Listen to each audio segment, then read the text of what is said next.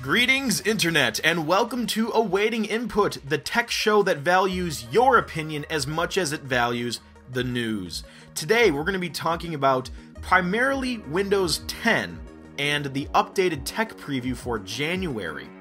Now, Microsoft recently had a press event, and they announced a lot of new products, more than I expected, like the Microsoft Hub and Microsoft Holo. And those are all great things, and if you want to share some of your opinions about those products in the comments, you can. But mainly, we're going to be focusing on Windows 10. Now, if you haven't seen our other demo of Windows 10, I recommend that you watch that so you can see some of the new features coming in the system. And we're going to have a new demo later, once the new January tech preview is released. So let's jump right into it. There's a lot of new points to talk about here. The first one, which is kind of known by people now, is the integration of Cortanna, which is Microsoft's personal digital assistant. So you can control Cortanna by talking to your computer. You can say, "Hey Cortanna," and it can do a command, even if you're across the room. But you can also search information and type in commands, and Cortanna can give you results just by typing into the search bar in the little taskbar interface. Also, the Action Center has a notifications area and simple one-click settings to turn items on or off. And one of the confusing parts of Windows 8 was the difference between the Settings app and the Control Panel. Well, now, Microsoft brought them together in a new, familiar Settings application that will replace the Control Panel. There's also going to be a new Photos application with a completely different but familiar interface. It's new and fresh. It has auto-syncing with OneDrive, it has auto-grouping of duplicate photos and burst shots, and it even has automatic album creation, so you don't have to do any of that manual work.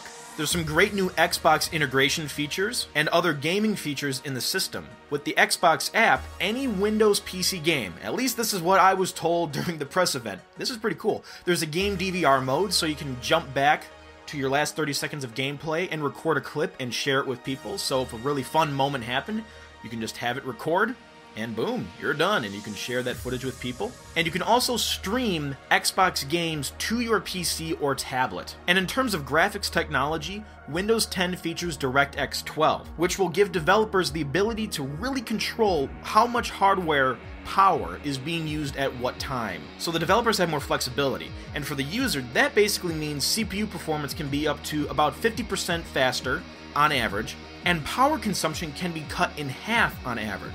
And that is huge for laptops, especially tablets. Also, Microsoft mentioned that the Office suite will be included with Windows 10, but I believe that's only on phones and, quote, small tablets. So maybe not on a typical computer, but on phones and small tablets, you can get a free copy of the Office suite bundled with Windows 10. And one of the big things is the new web browser. We're not sure what it's going to be called yet, but it's codenamed Project Spartan. It features a new rendering engine and a new UI that fits along with the new app designs that are coming in Windows 10. There's a note-taking mode built in where you can essentially freeze a web page with all the links still active. You can add in comments by typing with the keyboard, or you can draw and highlight by using pen input. There's a new reader mode built in, kind of like what Safari does. You can take a web page and it will clear the clutter out and format it so it's easier to read, more comfortable for the eyes and whatnot. There is also support for PDF files. A lot of times websites do that annoying thing saying, hey, you need Adobe Reader to read a PDF. Well, now you can just click the PDF file or open up a PDF file from your computer right inside of the browser. And Cortanna is fully integrated to Project Spartan as well. So those are a lot of the big new features of Windows 10.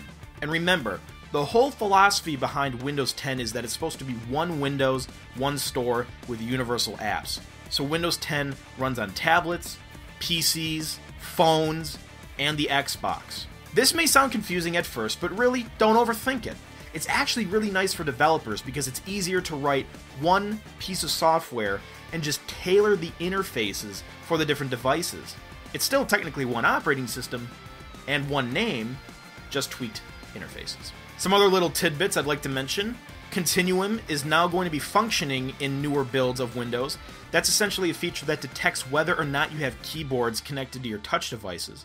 So for example, if you're on a tablet and you have a keyboard and mouse detected, it can run the system like a normal PC. But if you detach the keyboard and mouse, it will ask you if you want to enter tablet mode, and it will bring those apps into full screen mode, so everything is easier for touch. Alright, so that's a quick overview with some of the changes of Windows 10. There's a lot more to come during the Build 2015 conference, so stay tuned. And again, we will be having a demo video of the January tech preview up soon as well. So now, how much does it cost? Well, if you meet the system requirements, and you're on Windows 8.1 or Windows 7, and you upgrade within the first year of the launch, you get Windows 10 for free.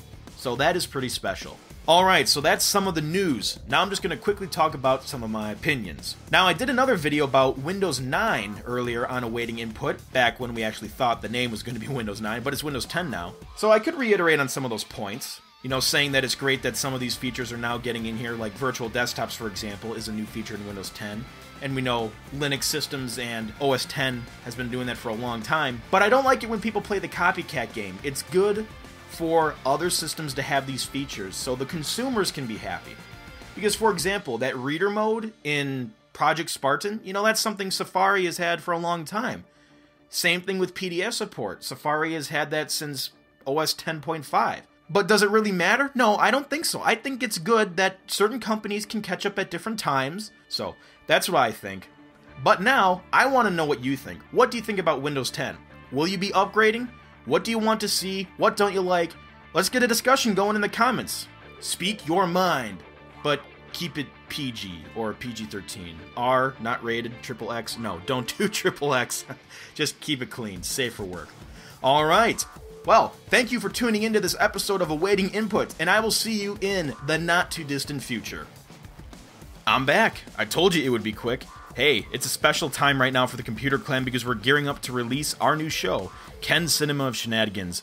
If you want to have some good fun, some good laughs, make fun of old movies, or maybe just reminisce of the hit classic Mystery Science Theater, you should really tune into this show. It is launching on January 29th, and we'd love to see what you have to say about it. So tune in. What have you got to lose? Alright, and now, I will see you in the not-too-distant future. Begin or end, la la la, he'll try to keep his sanity with the help of his robot.